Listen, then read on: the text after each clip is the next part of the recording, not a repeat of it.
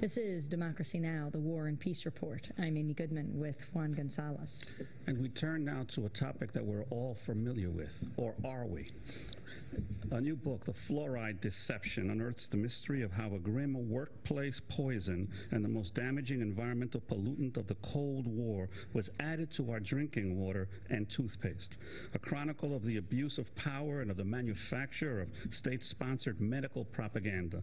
The Fluoride Deception reveals how a secretive group of powerful industries, all of which faced extensive litigation for fluoride pollution, collaborated with officials from the National Institute of Dental Research to launder fluoride's public image.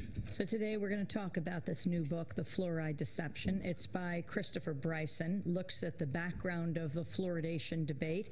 According to Chris, research challenging fluoride safety was either suppressed or not conducted in the first place.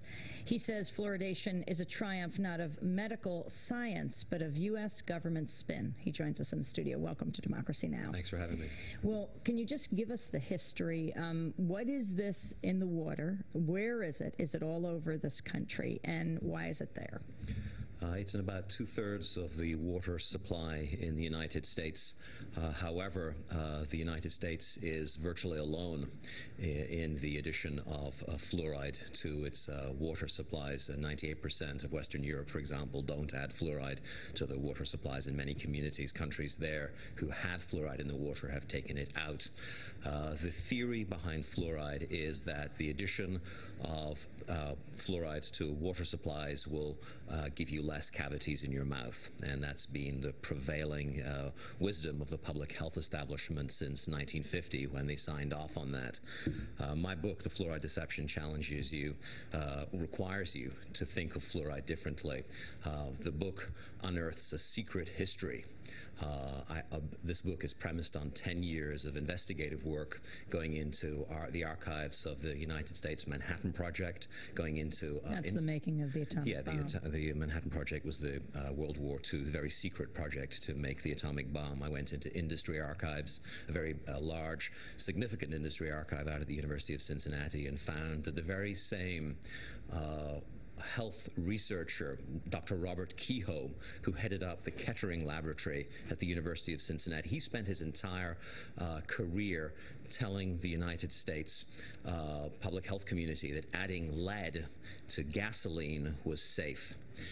That's now been discredited. Robert Kehoe was also one of two leading public health scientists saying that adding fluoride to water was safe and good for children.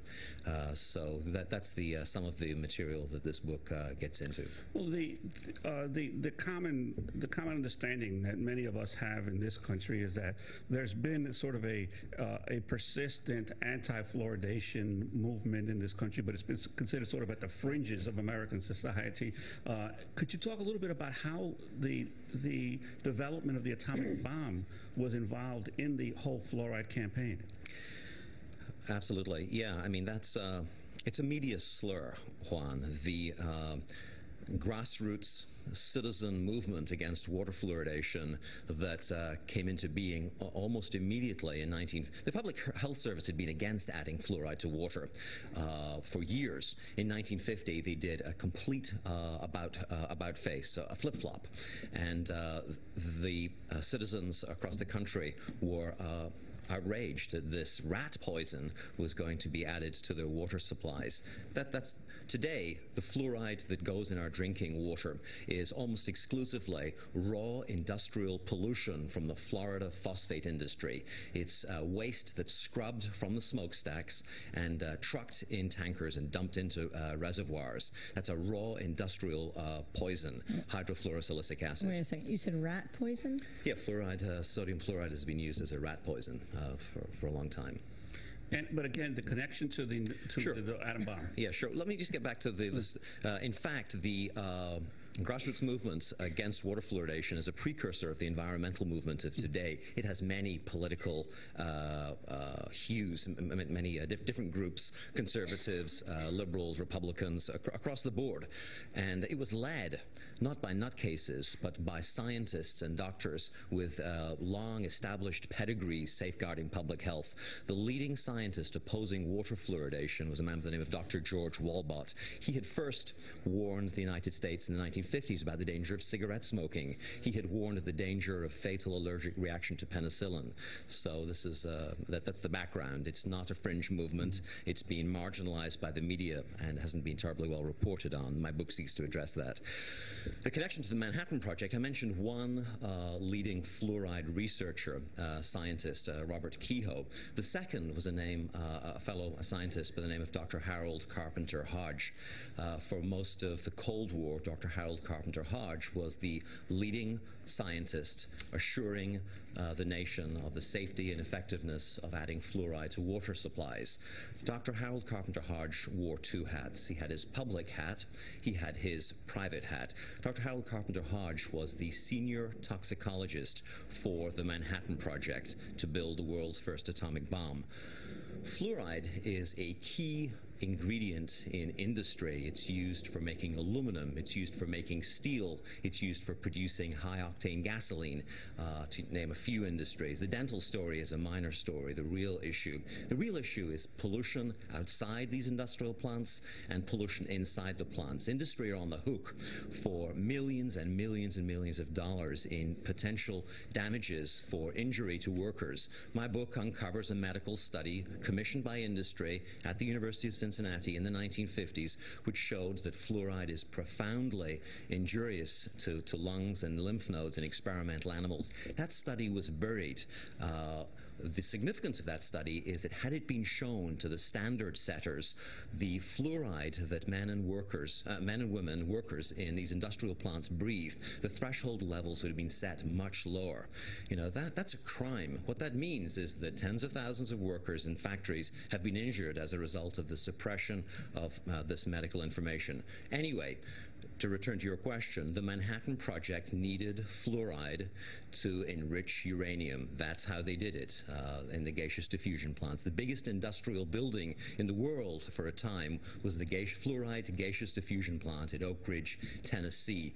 The Manhattan Project and Harold Hodge, as the senior toxicologist for the Manhattan Project, were scared stiffless that workers would realize that the fluoride they were going to be breathing inside these plants was going to injure them, and that the Manhattan Project, the key of U.S. strategic power in the Cold War era, would be jeopardized because the Manhattan Project and the industrial contractors making the atomic bomb would be facing all these lawsuits from workers, all these lawsuits from farmers living around these industrial plants. And so Harold Hodge assures us that fluoride is safe and good for children. Very hard to get a doctor, an expert witness in a court to say, if it's good for children, how can it be harmful for workers? So in essence, the uranium hexafluoride that was necessary for the enriching of uranium and produced as byproduct, and obviously this waste of fluoride, in my mind it sounds very similar to the issue of depleted uranium. Again, depleted uranium being a byproduct of the nuclear industry, and the need then to sanitize these waste products from our nuclear industry for the public to get rid of them, in other words, right? So could you talk a little bit about the role of Edward Bernays, the father of propaganda or public relations in America, in convincing the public about this? Yeah, Edward Bernays is a legendary figure in the 20th century. He was Sigmund Freud's nephew, and Bernays, there was a biography a couple of years ago of him which revealed that it was Edward Bernays. He was married to a feminist, and he was very attuned to the liberal current in the 20th century. And Bernays was a Machiavellian genius. He's the father of public relations. He understood that you could harness that liberal sentiment for commercial gain, and he had women march in the he had suffragettes march in the 1916 Easter parade parade in New York City holding cigarettes as torches of liberty. Edward Bernays was working for the American Tobacco Company in George Hill. He was so my book, The Fluoride Deception, uncovers for the first time correspondence between Bernays and the New York City Health Commissioner, Dr. Leona Baumgartner, in which Bernays says that helping out on the fluoride campaign in New York in the early 1960s interested him because it related to problems of engineering consent. So Bernays was the Wizard of Oz behind the curtain. We only have a minute to go, but I wanted to ask how fluoride then ended up in the water of each community. Where does the decision get made, and how did those debates play out?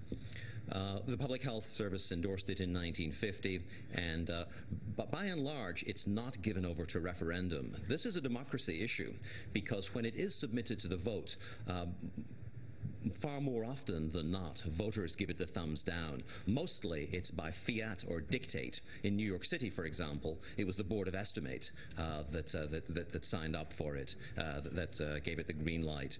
So that's... and where does it come from? Where does fluoride come from? No, like, for example, the water in the New York's water supply, the fluoride in the water supply. Where do they bring it, ship it in from? Do they have to dump it on a regular basis into the reservoirs? Yeah, the fluoride comes up in special... We were talking about 9/11. Since 9/11, there's been a lot of concern about the safety of these fluoride tankers. So toxic are the contents of the fluoride tankers coming from the Florida phosphate industry up to New York City or all over the country. There's a profound danger that those tankers will be hijacked. Christopher Bryson, we're going to have to leave it there. He is author of The Fluoride Deception. This is Democracy Now! As we wrap up,